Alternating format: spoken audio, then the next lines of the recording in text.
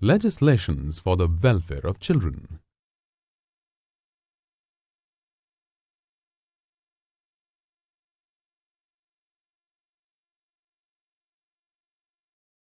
In this module, you will learn about the various measures taken by the Government of India to ensure the welfare of the children of the nation. India is a welfare state committed to ensuring the well-being of all its citizens, especially children and women. Children are the future generation and pillars of our nation. Hence, much importance is given to their development in India. The Constitution of India has laid down principles to protect the rights of children against exploitation. Articles 39F and 45 of the Directive Principles of the Constitution direct the state to enact laws for the protection and development of children.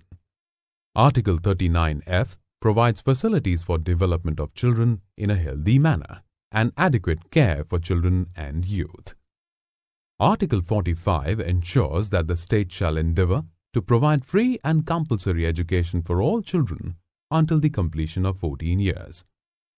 In addition, it also states that no child below the age of 14 years shall be allowed to work in factories, mines, or any such hazardous places of employment.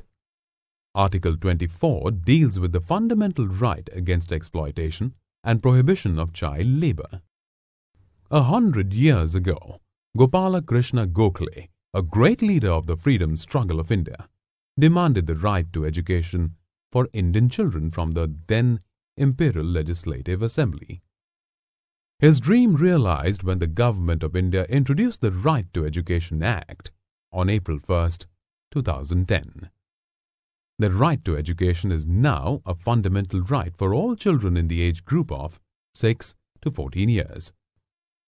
Thus, the Government of India has paved the way for building a strong, literate and empowered youth for the nation. The government has passed several acts for the welfare of children. The Juvenile Injustice Act passed in 1986 tries to protect children deprived of adequate care and works for their reformation. The Infant Milk Substitute, Feeding Bottles and Infant Food Act, passed in 1992, ensures that infant foods are regulated and used appropriately. The Commission for Protection of Child Rights Act, passed in 2005 to protect the rights of the children in the country. Many schemes and programs have been implemented for the upliftment and benefit of children. Integrated Child Development Services or ICDS scheme was passed in 1975 with a number of objectives.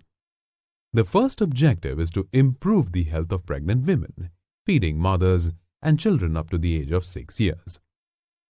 The second objective is to reduce the rate of mortality, malnutrition and school dropouts. The Rajiv Gandhi National Creche Scheme for the children of working mothers, passed in 2006, provides service to children of working mothers up to the age of 6 years by opening creches. Integrated Child Protection Scheme provides for institutional as well as non-institutional support for children. Schemes for welfare of working children in need of care and protection, passed in 2005, aims to provide non-formal education and vocational training to working children to enable them to complete their education.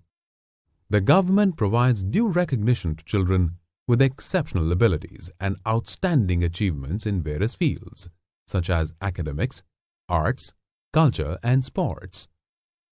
The National Child Award for Exceptional Achievements was instituted in 1996 to honor such children.